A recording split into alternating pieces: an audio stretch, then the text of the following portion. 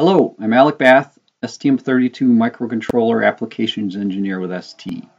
Today I want to talk to you about a super useful program and debug tool, and that is the Tag Connect cable and adapter system. The idea here is that you place a small footprint on your PCB and the gold-plated bed of nails type spring connectors aligned by these three guide pins connect your debugger to your embedded target. Zero bill of material cost outside of a bit of PCB real estate. Now there are two different styles here, the standard version or the so-called no-legged version. Both styles have the three guide pins for alignment. However, the standard version adds four plastic clips which temporarily secure the cable to the board like so, typically for debugging. So you don't have to sit there trying to set breakpoints with one hand, holding the cable down with the other hand, looking like a jerk. Although Tag Connect sells lots of different variants, we're going to focus on the four flavors particularly useful for the STM32. That is the 6-pin standard or 6-pin no-legged, or the 10-pin standard or 10-pin no-legged. Which one to choose? Well, if you're looking to debug and you have the small amount of extra PCB real estate, I would recommend the standard version. That's going to add four additional mounting holes on the PCB. Also, if you like to pull features off the board like an extra GPIO to trigger a scope, super useful for debugging, or a COM port to a terminal window for printf style debugging, you may want to look at the 10-pin. We'll detail some different scenarios. To get started, let's head on over to tag-connect.com. Click on Products.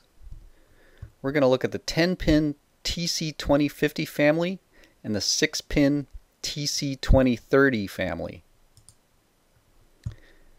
For the 10-pin with legs for debugging, this is the ideal choice, TC2050-IDC. The no-legged version is here, TC2050-IDC-NL for no legs. For the 6-pin devices, it has a similar part number, TC2030-IDC or TC2030-IDC-NL. Their website's a little confusing. There's lots of different options here, but if you noodle around a bit, you'll find the one you're looking for. Go ahead, click on the datasheet link, and you'll find the footprint information, lots of good notes, such as not to add solder paste to the contact pads, pinout information to the IDC 6-pin header, and some layout problems to avoid.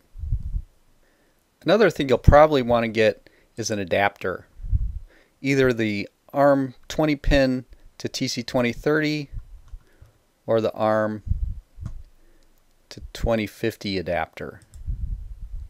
This is a small adapter board that will allow you to connect to standard ARM-based debuggers such as the ST-Link. Pinout information is here, and here's a useful tidbit. If your debugger supports driving the 5 volts out of pin 19, you can use this to power your target via pin 5 of the cable. Just solder this jumper shown here to the plus 5 volt side, and you can use this to power the regulator on your board. Some of the other connections used for serial wire debug are the VCC sense line, serial wire data I/O, ground, clock, and the reset line. Optionally, for the Cortex M3 and M4 based STM32 devices, you can connect the SWO line for serial wire viewer debug functionality. You also have pins 7, 8, and 9 which are not used in serial wire debug mode. These can be used for things like triggering your scope, an extra GPIO, bringing a UART out of your target for printf style debugging via a virtual COM port on the ST-Link, or other things. With our no-legged TC2030 version we have here, we simply plug onto the board, connect to our debugger or ST-Link utility, program our board, Away we go. Here's a design I did using the TC2050, my favorite 10-pin with legs. I have my serial wire debug connections. I'm able to power the target via the 5 volts. And I have a UART connection for printf style debugging and a GPIO brought out. Now you may want to check the datasheet of your STM32 to use this extra I/O pin, associate it with something like a timer or a DAC output, something useful for debug. I'll also show you how I used a Nucleo ST-Link to build a super debugger for this application. Now, in addition to the standard ST-Link, the Nucleo board also has a snappable ST-Link debugger on the top that you can break off and use in your own target application. In addition to that, it also includes a virtual COM port. So you can take the 1x6 header, connect to your debug connection, serial wire, and the CN3 pins, and connect to a UART on your target and do printf style debugging. It's very cool.